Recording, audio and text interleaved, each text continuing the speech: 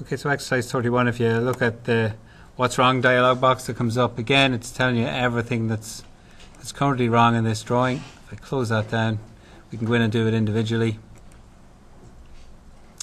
Roll back my part to the base plate, similar to the one in the manual. If we right click and edit the sketch, and if you can see it there, it's an extra line that we've got in there, so we can delete that extra line.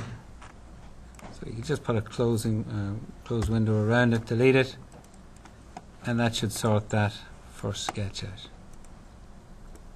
If I move it down slowly, we've got a dangling relation here. You can see it's kind of gone that nice dirty green color. You could do left click and right click and do what's wrong on it. It's going to tell you what you suspected a dangling relation. Or you can go straight into it and edit my sketch, spin it around, and that 85, if I delete it and pop in a new dimension, so I think that should be 75,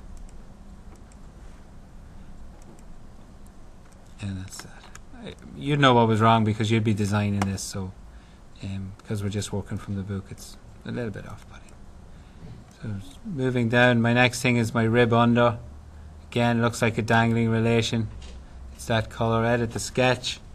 Just go normal 2 on it, and you can see that line has got that again green dangling relation or dimension. So left click on that, and sure enough, there's collinear 9 is dangling. So if I delete him and then pop in another collinear relation, click OK, and that's that one sorted.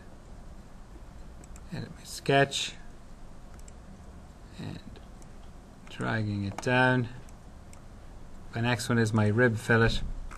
Not one so obvious, but if you kind of look at it, it's kind of, hopefully you kind of get it. If I edit the feature, you can see here we've got a 55mm radius trying to pop into this tight little corner. It's not going to happen. It was just a typo. All we really needed to type in was 5.